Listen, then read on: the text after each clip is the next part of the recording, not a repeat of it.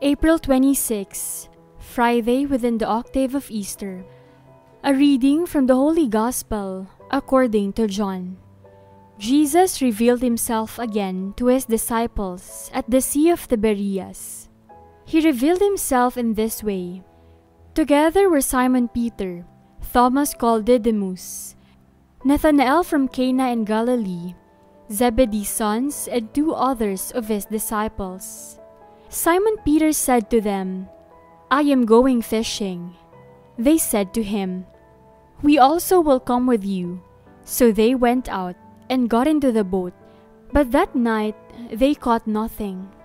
When it was already dawn, Jesus was standing on the shore, but the disciples did not realize that it was Jesus.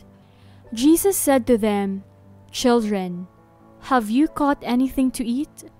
They answered him, "No." So he said to them, "Cast the net over the right side of the boat, and you will find something."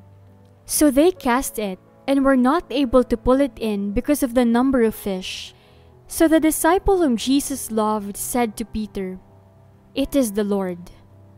When Simon Peter heard that it was the Lord, he tucked in his garment, for he was lightly clad, and jumped into the sea.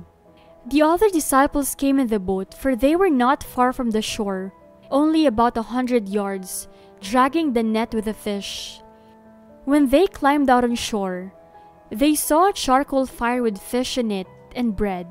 Jesus said to them, "Bring some of the fish you just caught."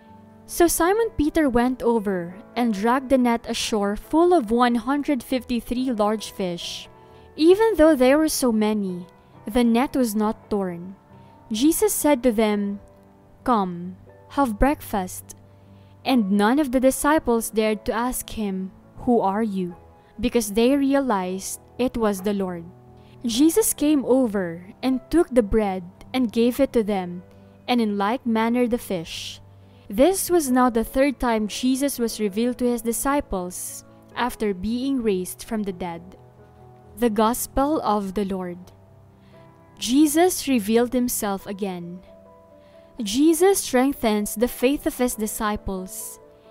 He does it on the Sea of Tiberias or Lake Galilee. Jesus appears to them on the shore as the disciples get ready to disembark after fishing all night and catching nothing. He tells them to cast the net over the right side, and they get a bumper catch. Jesus frequently appears to his disciples before he goes up to heaven. In turn, the disciples must be keen enough to recognize Jesus through his voice. The lines of communication with fellow disciples must stay open. The meals need not to be held in a room.